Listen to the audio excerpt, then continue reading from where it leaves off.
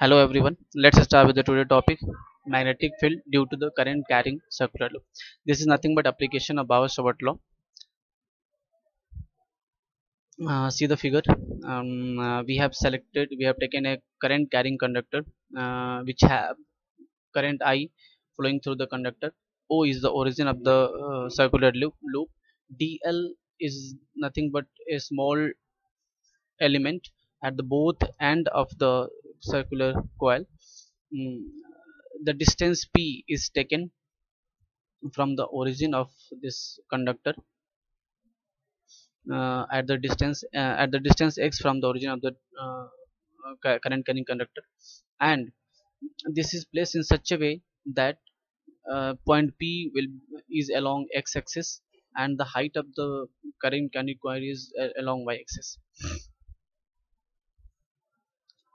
Now, um, suppose this point P is any point on the axis on the circular coil at a distance x from the center of point O.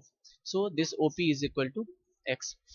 Already I mentioned that we considered with two a small element dl, of the coil, each of the length dl at point C and point D. So now we have to find out the uh, flux density due to the current carrying conductor. So the distance PC and PD, this distance, that is nothing but this distance PC from point P to this C and the point P to D, is nothing but equal to R, and this R is equal to the radius square plus the distance x square, a square plus x square, and the angle CPO, that means angle making with the this P, C and O, like this angle and this angle both are equal, that is making angle phi. So according to Biot-savart law, we know that the magnitude of magnetic field induction at any point P due to the current element IDL at C is given by, if you are taking the first magnetic field like dB1, then it becomes mu divided by 4 pi IDL sine theta. Here theta, that means phi, is equal to 90 degree because DL and R both are perpendicular to each other divided by R square. So this becomes dB1 becomes mu divided by 4 pi IDL, and the value of R is nothing but under root a square plus x square, so it becomes a square plus x square. Similarly dB2, that means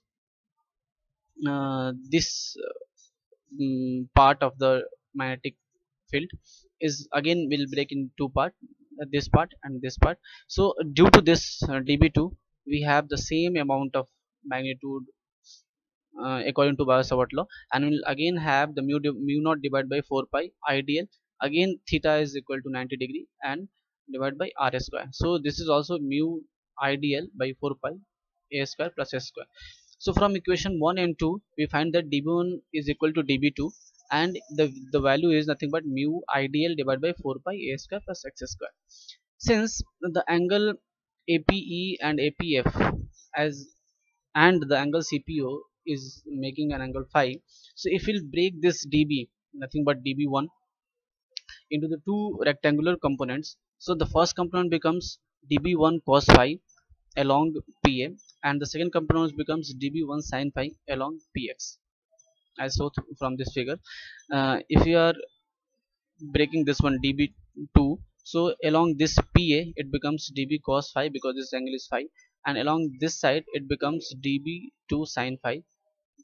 Similarly this dB1, again in this side it becomes dB1 sin phi, and here dB1 cos phi. So since dB1 and dB2 both are equal, hence this component only will exist, and this component dB1 cos phi and dB2 cos phi will be cancel out each other because these are equal and opposite magnitude. So cosine components will be cancelled out. Now we'll find out the magnitude of, that means magnetic flux density B is nothing but integral of dB sin phi, and as we know that the dB is nothing but mu I dl divided by 4 pi a square plus s square and sin phi. So mu I 4 pi a square x square sine phi, and the variable dl is only the variable, so that's why we'll take as this one as integral. So sine phi is equal to, so we'll take the value of sine phi. This will nothing but thus sine phi is equal to this a divided by this f r. So a by r, that means a divided by ax square plus uh, a divided by under root a square plus s square, and hence dl is nothing but total circumference of the circular loop. So it will become dl becomes 2 pi, and r is equal to a, so 2 pi a. Hence now we'll put this value in this b, and this becomes mu naught I 4 pi a square x square into the value of sine phi is equal to a divided by under root a square plus x square into 2 pi a.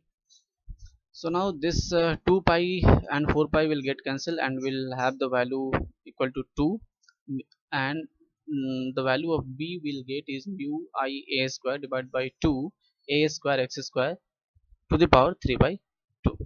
When but if there will be the n number of turns in the coil, first of all we have considered only single turns, but if you have n number of turns, the only the changes will be in dl, and it will becomes 2 pi an. So the value of b, that will magnetic flux density, is equal to mu I n a square divided by 2 a square x square 3 by 2 to the power 3 by 2.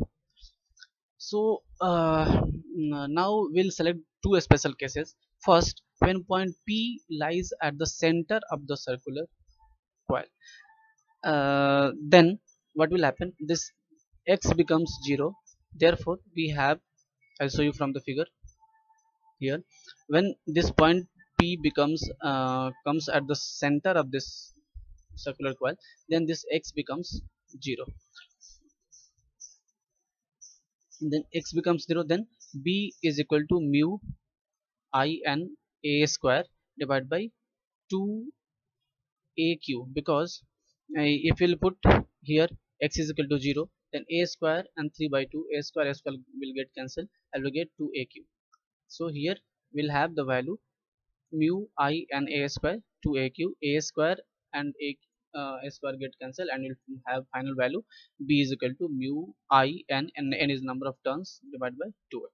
When the second case, when the point p lies far away, very very far away from the center of the coil, then the x, that means the distance from origin to the point p, becomes very very greater than, then this distance x becomes very very greater than a. So now the a square and x square is equal to x square, because the value of a is very small, then we'll have only x square.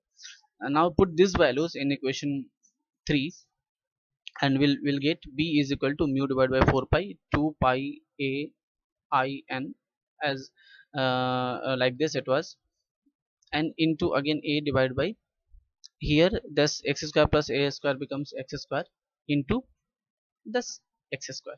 So what will happen, mu divided by 4 pi 2 pi a square I divided by this x square into 3 by to the power 3 by 2 becomes x cube. So uh, we'll see here mu divided by 4 pi 2, because pi pi get cancel, will get cancelled. So mu 2 n I a divided by x cube, and this a, I mean a is nothing but area of the circular coil, and it equals to pi a square. So this pi a square we have kept here equal to a. So b is equal to mu divided by 4 pi, sorry, mu divided by 4 pi 2 n I a by x cube in terms of area. But we'll go for the in terms of magnetic dipole moments, that m is equal to n I a. So b becomes mu divided by 4 pi 2 m divided by x cube, where m is the magnetic dipole moment, and it is equal to n I a. So this is the case where we found the magnetic field due to a circular coil, and we kept any point p away from x distance from a center o, and we have considered two more cases also, when this point p becomes comes at the origin, and it becomes very very far away from us. Thank you.